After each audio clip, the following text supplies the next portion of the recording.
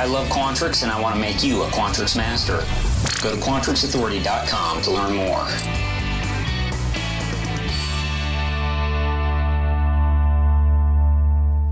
Hey, welcome back to another Netcast. I'm Rich Lopez, Quantrix Authority. I sincerely appreciate you joining me today for episode number 311, where I'm going to show you how to label the last values in a chart using an expression.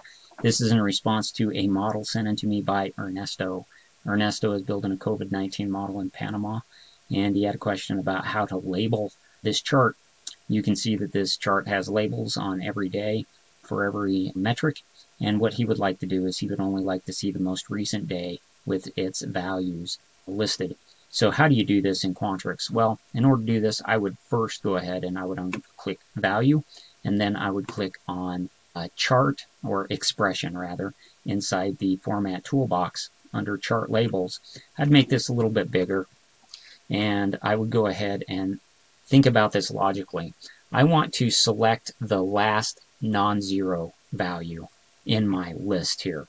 Okay, so in order to do that, I'm going to say select S. And I want to select across my cases, or quesos if you speak Spanish, quesos across my days. This is another, this X item access is another way to look at rows, if you will. So I'm going across all these rows. I want to select across the days. I want to bring back those values, and I want to look at those days where the values are greater than, double quote, greater than 0. So if I go ahead and I do that, and then I show my expression here, you can see that I'm bringing back 8. If I were to look in my list, I think that's the first value I would see at the top is 8. Started out with 8 cases. Okay, well, I want to bring back the last one, so anytime I say that and I think about it logically, I'm going to then wrap it in last. So if I go ahead and do that, then you'll see that I have 989. Thing is I only want to bring back 989 and the very last one. How do I do that? I would go back up here and I would write an if statement. I'm going to make this just a little bit bigger so we can see it, and I have to do that every time, which is something I wish they would improve. But I'm going to say out here, if the last that I select, or if the value that I'm on, quesos dias that I'm on, if it is equal to the last one here, then I want it to do something. I want it to bring back the quesos dias. Okay? Otherwise, you know what I want it to do? I want it to bring back a blank. I go ahead and I click OK, then you can see that indeed I have 989. Thing is, I have gotten that far, but I don't want to see anything with fatalities. I actually want to see the fatality number, which would be 24 here instead of the 989. And of course, I don't want to see the 24 up here because that would be misleading. So again, I've got to make this big. So I would go up here and I would write a case statement, and I would say case, my legend items for Quantis, I would say at Quantis because I'm referencing the item itself. Quantis, if it is equal to quesos, then go ahead and do this. Otherwise, I'm going to say, let me try to get to the next line. Otherwise, I'm going to say, give me a blank. Okay? I go ahead and I click OK. Now you can see that I have 989. I have nothing here. So I need to add to my case statement now for my fatalities. And I got to make this big.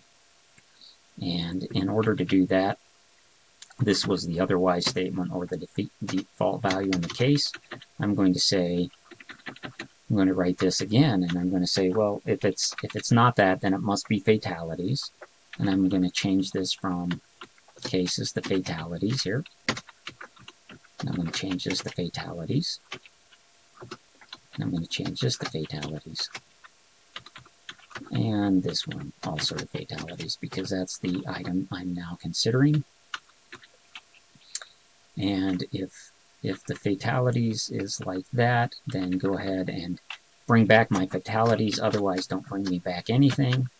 And I'm going to go ahead and click OK and hope my magic happens. And indeed it did. So now I have 989 for my total cases and 24 for my fatalities. And how I did that, in the words of Ernesto, my friend Ernesto, who's asking me this question, for which I'm grateful, he said, wow, you pulled out all of the Quantrix weaponry to answer this question. I have a case, if, last, select S. I would say that's how you do it. in Quantrix to bring back the label of the last value on a chart. And you know what? It makes my day to do that sort of thing in Quantrix and to answer someone's question and help them on their way in this awesome tool. If you have any questions about Quantrix, I really do hope that you'll reach out to me at quantrixauthority@gmail.com, because I absolutely love Quantrix and I want to make you a Quantrix master. So please join me again for another episode of Quantrix Authority with Rich Lopez.